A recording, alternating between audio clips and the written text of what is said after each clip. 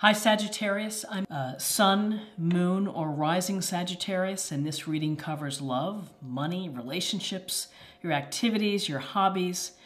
The cards tell the story, so let's get a sense of the energies and messages that can help you plan for the month. If you find this reading helpful, then subscribe to the channel and click on the bell notification so that you don't miss any of my free daily, weekly, or monthly tarot videos. Okay, so let's get started with your reading, Sagittarius. And I'm using a Celtic cross, and then we'll pull some oracle cards at the end. What messages? Okay, so we have the Nine of Wands, we have the Ten of Cups, and we have the Star, Major Arcana. So interesting, we have... It's a great illustration here with this Nine of Wands. And we see the man here wearing his bandana. He looks tired. He looks scraped up. He's leaning on the wand for support.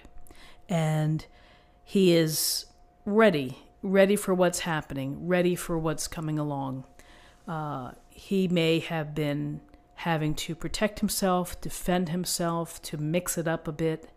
And it can be exhausting, it can be tiring, but nevertheless, he's still standing. And this is a tale of being persistent, to show perseverance, to have grit, to be tenacious, to, defend what you need to defend. You could be protecting yourself, you could be protecting your business interests, your relationship, your family. This Nine of Wands, very close to the end. And so, it's a matter of hanging in there. No matter how tired you may be or exhausted or stressed out, you are, you are standing and you're watching. And you're going to be ready to handle whatever comes your way. So this overseeing and being in charge of here, or, coping with possible adversity or challenges, willing to do what it takes. Here we have the Ten of Cups. And the Ten of Cups, we see the hands here holding hands, the beautiful home, the cups in the sky. And this goes to really finding happiness, finding joy with your family.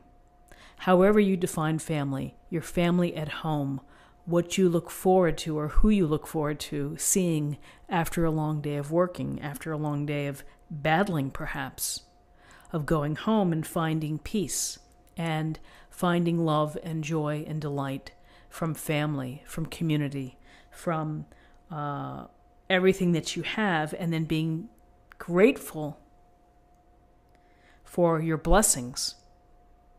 Because the Ten of Cups is really quite a card. It's about, if you are hoping to build a beautiful family and have a loving family and have all of the joy that comes from that, this is that card.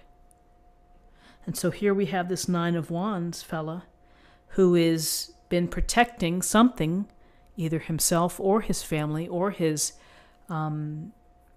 business or his ideas. And this can be very wearing. Well, it's nice to go home to be able to you have something to fight for. And then by the same token, you have your family to love you, to restore you. So this idea of feeling restored, here's the Star. We see the stars in the skies gleaming, looking up, colorful. The Star's it's about allowing yourself to heal, and it's about how you think that after challenging times, the Star turns up to say, it's okay. You have to trust the universe. The universe knows what it's doing. The stars are guiding you in the right place. And when you do that, you're going to be in a position where you're going to be able to feel optimistic, where you're going to have hope, where you're going to have belief that your family and that your desires and the things that you want out of life are going to turn out okay. And the Star really is such a lovely, lovely message about restorative and healing energy to allow yourself the space and the time to heal. And you might need your family to help you, allow you to heal as well. With the star, we're looking at, again, the restoring the balance between the spiritual side and the physical side and the mental side, everything there that you can do to bring some peace. Again, we often see the star after a struggle. And so it's just a reminder, and it's a mindset to have faith and to have optimism that everything is going to be okay. And at the center of it all is the family. And that means leaning on your family, loving your family, finding the joy and the happiness and the simplicity of being with your family. So let's take a look at what we have for numerology. We have, let's see if I can add this today, we have 17, and 10 is 27. 27 and 9 is 36. And 36 reduces to 9. And 9 is about nearing completion. It's about spirituality. It can be about being idealistic, having wisdom. And so let's choose an oracle card, and we will get a sense of an affirmation for the day.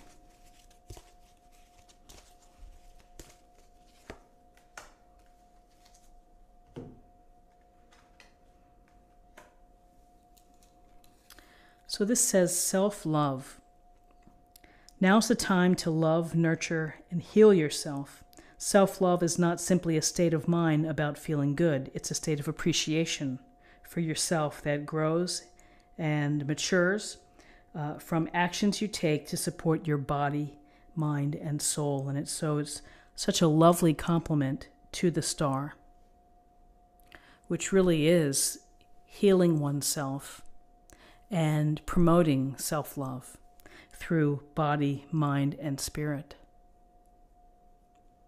So I hope that you have a wonderful day. I hope that you found something helpful here with this reading. If you did, please subscribe if you haven't already. Like this video, share this video, comment below.